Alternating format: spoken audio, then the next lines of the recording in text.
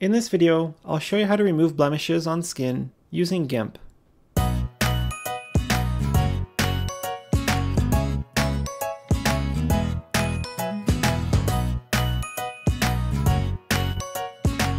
There are two tools that are commonly used to remove unwanted elements in a photo.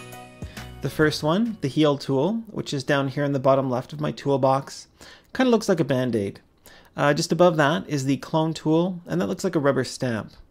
Now both of these are brush tools, so their tool options here, they're almost the same. There are a few differences when you click on each one, of course, and that's what I want to focus on first. I want to focus on the differences before I move ahead. So I'm going to go over to this other image I have here, and we have four different colors here intersecting. I'm going to be on my Clone stamp tool, or Clone tool, and I'm going to make sure I have a hard brush selected, not a soft one, but a hard one. So what I'm going to do, I'm going to select a source. This is where you want to get pixels from, basically. So to select my source, I'm going to hold down Control, and I'm going to left click. And I'm going to come over here to the left area. This is the destination, and I'm just going to do a regular left click. So you can see it basically copied the pixels from the source and pasted them over here.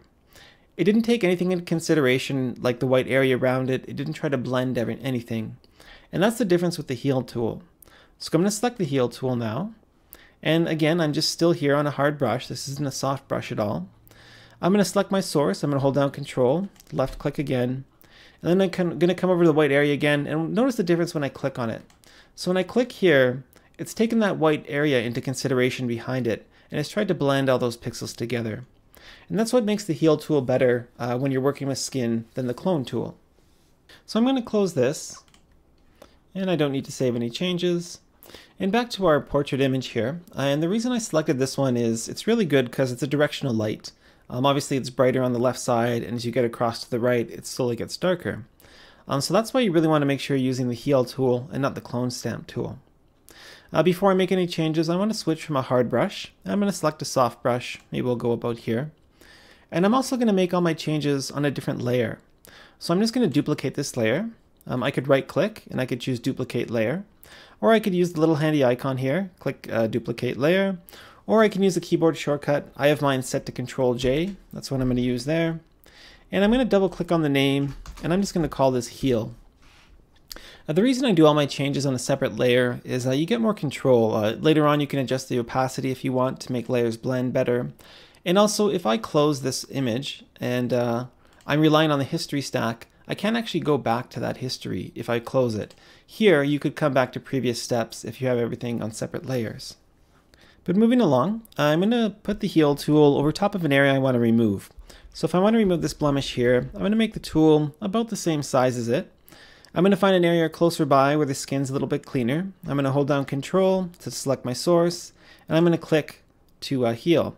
Now I could click some more, and I also have the option to click and drag. So again, I could select a new source, and I could start healing the area next to that. And of course, this will keep going on. I'll find different blemishes, I'll find areas of skin that I think need to be cleaned up, and I can keep covering them up. Now notice I'm going to go back to the Clone tool just for a sec. If I tried to select, say, an area right here, again, it's a bit brighter, and I tried to clean up this area back here, it doesn't do a good job. It's cloning those pixels. So I'm going to undo that. I'm going to go back to the Heal tool, and you'll see it'll blend. So I could even select this area that's brighter. I can click and drag in here, and it's blending those pixels, so it actually looks better. Now you can actually make it easier on the tool. I'm even going to select an area that's darker already instead of the lighter area, and just heal that area that way. So again, I could keep going around the image. If it doesn't look good, don't be afraid to do it again. You can always change the size of your brush too. You can make it larger, smaller, and so on. And go around your image. It's really up to your discretion. You're the photographer. Of course, if you're taking photos for a client, they might want more healing than you're comfortable doing, but it's really up to them if you're taking photos for them. So I'll just kind of take a quick look now. Obviously I would keep going. I would heal out a lot, but I'm going to go, here's a before, there's after, before, and after, and you can see it's already starting to make a difference. You might choose to leave natural parts of the skin like beauty marks on and just remove blemishes. You might also want to, I'm going to zoom in a little bit here. You want to take these little pores into consideration as well. what I would do, I would probably come in and I would clean up the ones that are quite large. So something like this. And you can really see the pores in this image again because you have that directional light where it's coming from one side. So it creates those shadows and you really see the pores. But as you start getting smaller and smaller in those pores, what you'll actually do later on is probably use a skin smoothing technique where you blur it a little bit, but you also retain texture. And that's what you'd come in to get rid of those pores. For the heel brush, I would focus on larger things like noticeable blemishes around here and other parts of the skin. But that's really the quick introduction, something that's done really commonly. Often if there's just one or two things to remove, I can do that with my raw photo editor. But something like this, you really want to come in with a tool like GIMP to clean up those blemishes.